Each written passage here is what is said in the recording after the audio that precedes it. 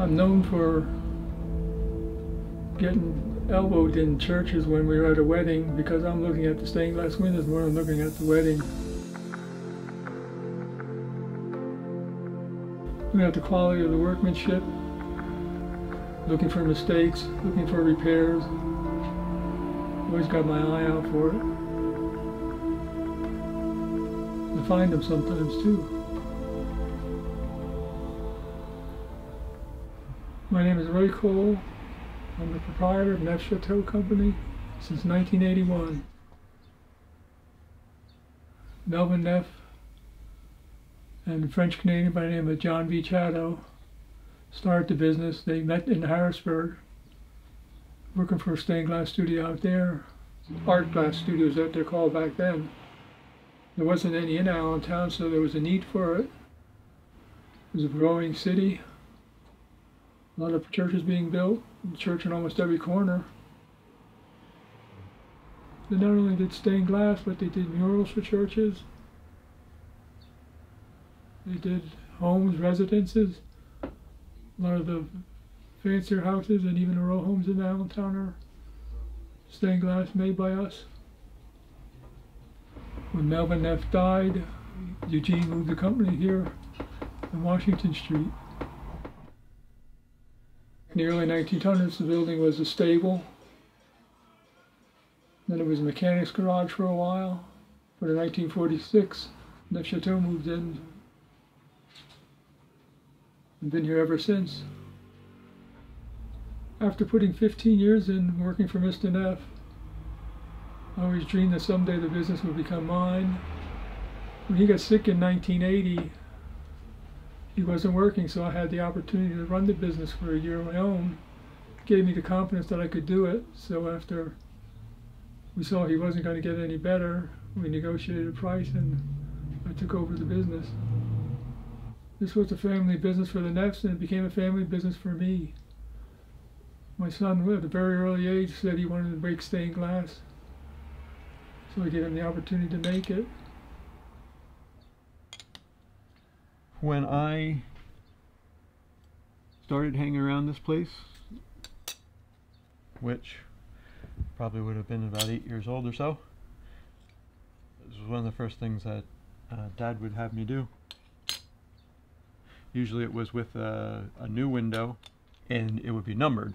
So all these pieces would have a pattern that corresponded to the number on the drawing, and so it was just a matter of having your piece of glass with the pattern, matching it up, finding it on the drawing, and laying it out.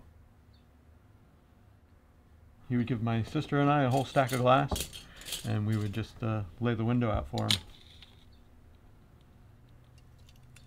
When you're doing a restoration like this, there's no numbered pattern to cheat off of. We just do the rubbing, so now it's just merely finding the pieces that fit. I enjoy creating things. I enjoy fixing things. You know, a window comes in all busted up, doesn't look like much, to be able to piece that thing back together and at the end of it end up with something that sometimes looks brand new and you know, beautiful again. I remember when Dad first started training me and teaching me how to do repairs. I remember the piece that he gave me to work on, I think the first time I ever did a repair, was something that I didn't think was very attractive. I just thought, oh, this is, you know, kind of ugly. But I'll tell you, by the time I finished fixing it, I liked it. I liked the way, you know, I liked that window. It suddenly appeared much nicer than it had before. I think the biggest challenge that I found running everything on my own is, it's not the work. The difficulty I have is all the other stuff that needs to take place in order to do the work. You know, answering the phone calls and going and looking at jobs and figuring out the estimates and you know, all that extra stuff. And even something as simple as keeping the fire going. In the winter, you know, getting that started up in the morning and keeping it going during the day. Every time you walk over there, throw a piece of wood on it, you're taking time away from the table where you're working. Neff-Chattoe did a lot of work in the city, a lot of the row homes. They added transoms and door lights and side lights and things like that. So I'd like to think Neff-Chattoe had a hand to play in, you know, adding to the beauty of the city and not everything being quite so plain. Some nice touches, I think, were added by Neff-Chattoe. People would come in here, or the builder would come in and say, I'm building a row of homes. I'd like transoms in it, so we'd pick out transoms and bevel glass doors, and then the workers would put them together and install them. Move on to the next job. I think the last I counted there was 409 churches or religious organizations we did windows for. One of the big jobs the original company had in 1904 was Dub's Church down at 5th and Allen Street. Were made mostly of opalescent glass. That's glass with a white base. And then they had a fire, and the windows were remade by his son Eugene, and they were more modern window, made up of painted glass instead of opalescent glass. They're still there today. I think it was very special that Eugene got to work on the windows that his father made. And I think it's special that we're still here to fix those same windows if they get broken again.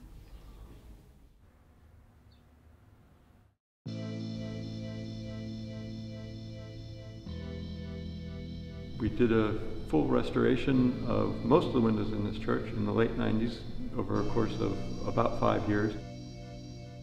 The completion of the project was in conjunction with their 100th anniversary. All these windows were removed a window at a time, taken back to our shop, completely disassembled, and repainted and restored to their current condition.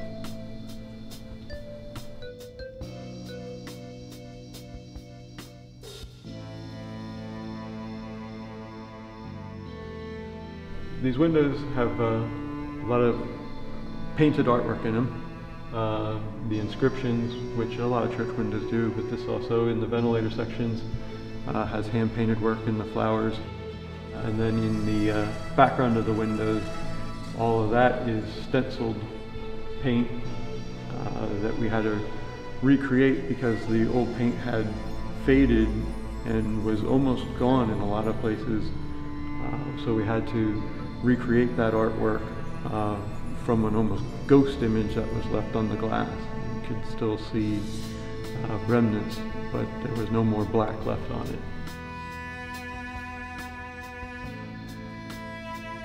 All that got completely restored and brought it back to its current vibrance.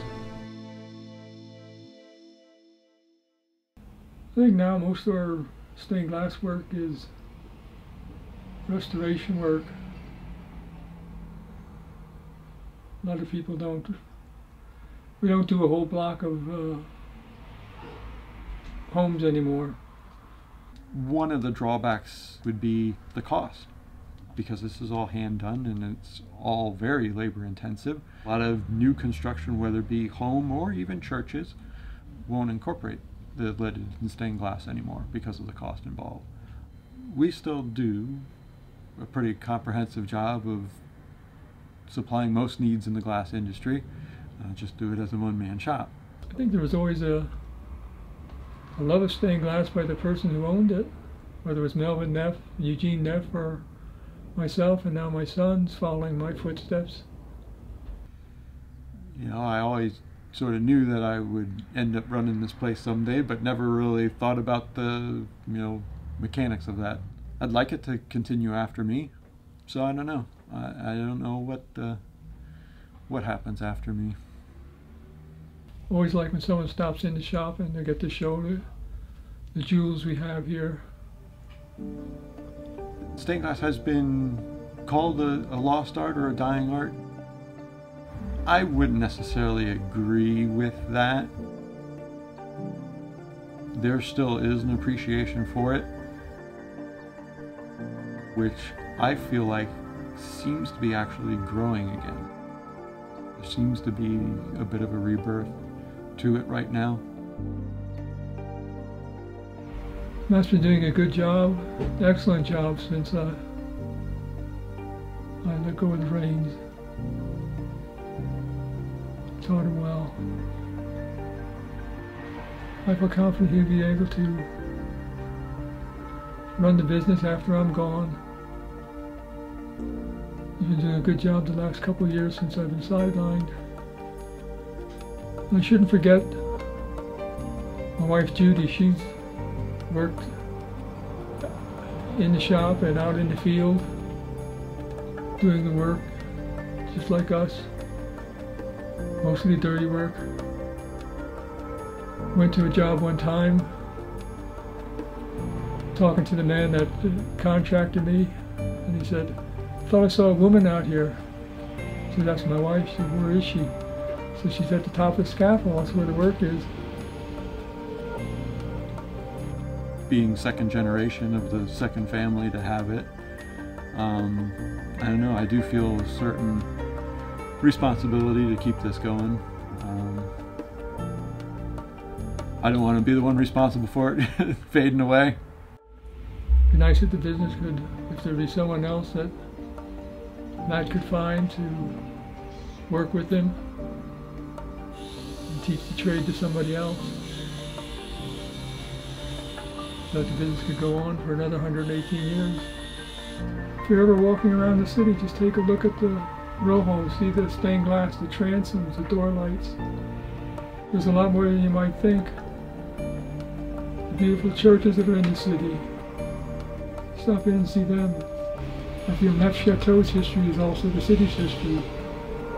I think most people are attracted to the beauty of the stained glass, especially when you have that light coming through it just right.